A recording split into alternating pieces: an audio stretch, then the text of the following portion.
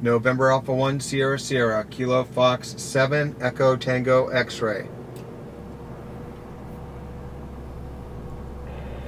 Kilo Foxtrot 7 Echo Tango X-Ray, we've got you loud and clear. Welcome aboard the International Space Station, November Alpha 1 Sierra Sierra.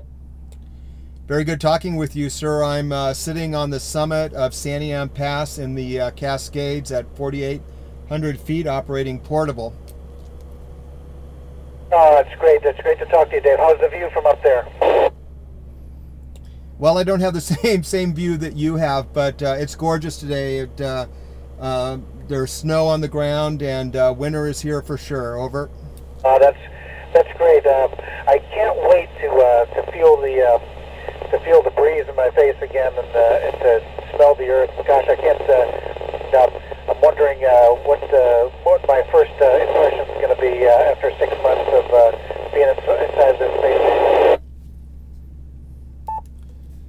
Well, we're excited to have you come back, but we're going to miss our favorite ham up in space.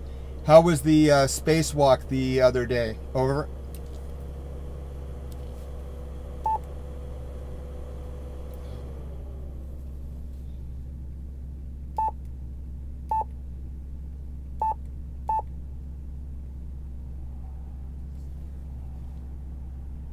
At Kilo Fox 7 Echo Tango X-Ray. How do you hear? Over. Copy you loud and clear, sir. Just wanted to find out how the spacewalk went the other day. Over. I missed the first part of that question, Dave. Wanted to find out how the spacewalk went the other day. Over.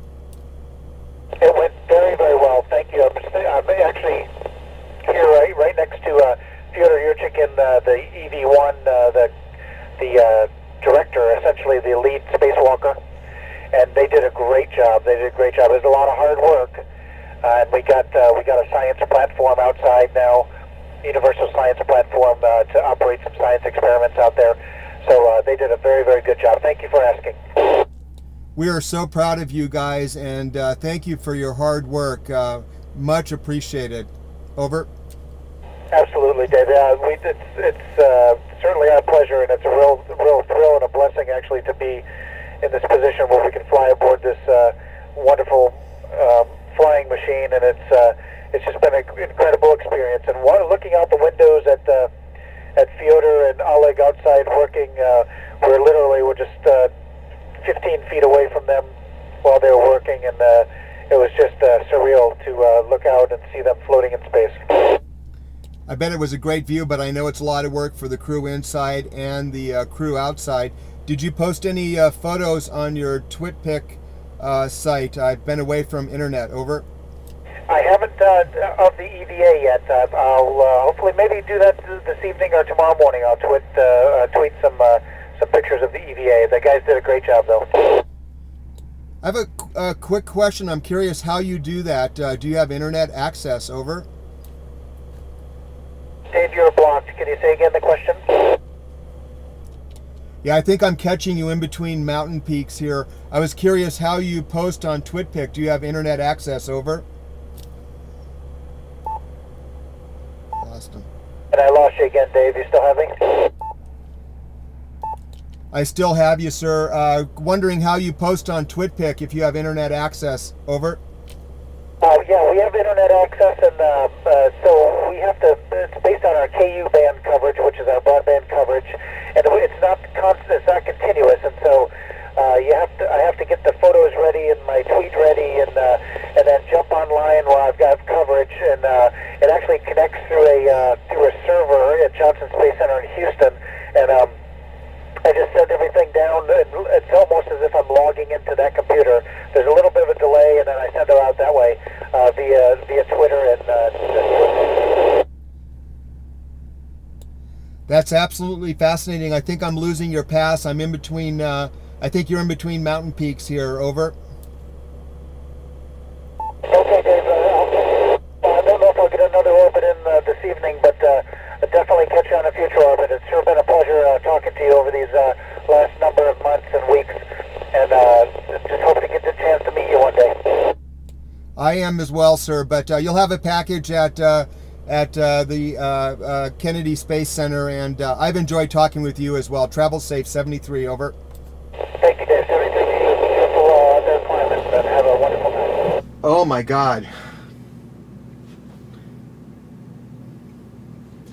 I'm going to tell you guys, for a new ham, what a thrilling experience to talk with him, and totally awesome. He is he's really touched my soul, and my entire future in amateur radio will always reflect back on Col Wheelock, AstroWheels, operating November Alpha 1, Sierra Sierra, on the International Space Station.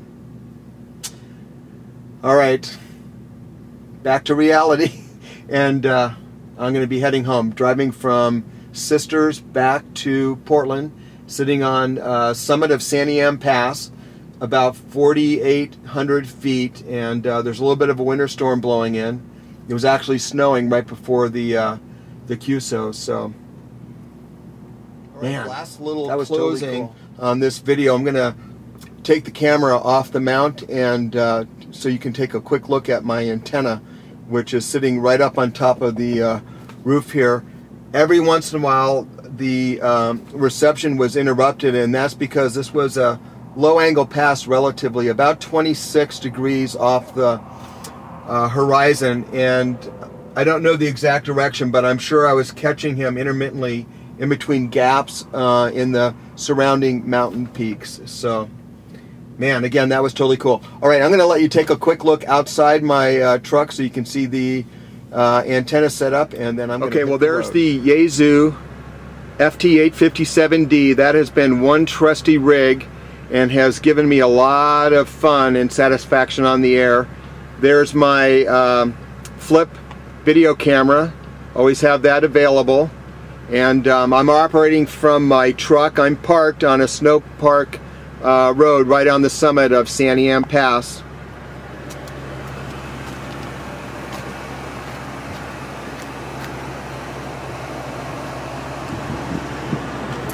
All right, there you can see my trusty antenna, the Diamond X30a Dual Bander on my homemade mount, sitting on my camera tripod right up there on the top of my truck, and great reception today, did not let me down. And there I'm operating with my, you guys saw that earlier, that's my 12-volt Anderson power pole, little power cord right into the truck. So for you amateur radio operators out there following my channel, I've been listening to a podcast while I'm on the road. Great little podcast. I've been enjoying it. It's called QSO, and I'll put a link in the show notes down below. But great podcast, and I've been learning a lot. This episode that I've been listening to is on D-Star, so that's been kind of fun. Got ham clock running on my Apple iPhone, and it's 23:52, so I'm a little bit south of Portland, which is where I had that pass located. All right, 90 minutes farther down the road on my way home to Portland, and I pulled over at Detroit Lake. I'm going to try and catch the 23:52 UTC pass. This should be a good pass if Col Wheelock is on the air. At the maximum height above elevation will be 69 degrees midway through the pass. So we'll see if we can catch him one more time. Almost was not able to film this if he's on the air. Low battery. Luckily I had a second backup battery ready to go. And I'm sitting right on the shore of Detroit Lake, midway between Sisters and Salem.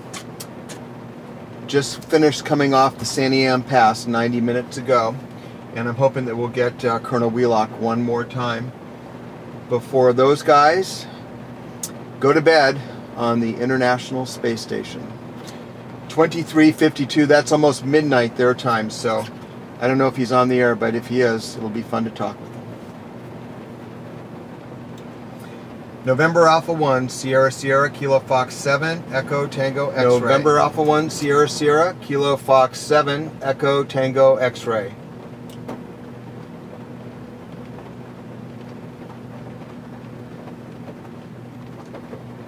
Alright, well, I wasn't successful, and you know what, that's quite alright. I'm happy with that.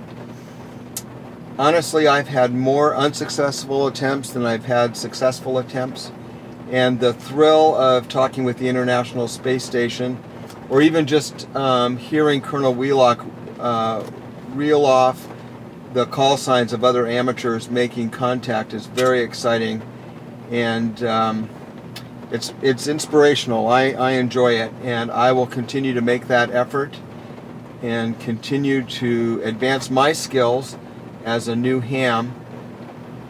And boy, it's a lot of fun. I enjoy the hobby. Great hobby. All right. Well, I appreciate you guys tagging along with me on a nice rainy day. I'm going to go outside and battle the rain, put my gear away, and head home to Portland. Hopefully a nice safe drive, and I'm looking forward to seeing the kids and my wife.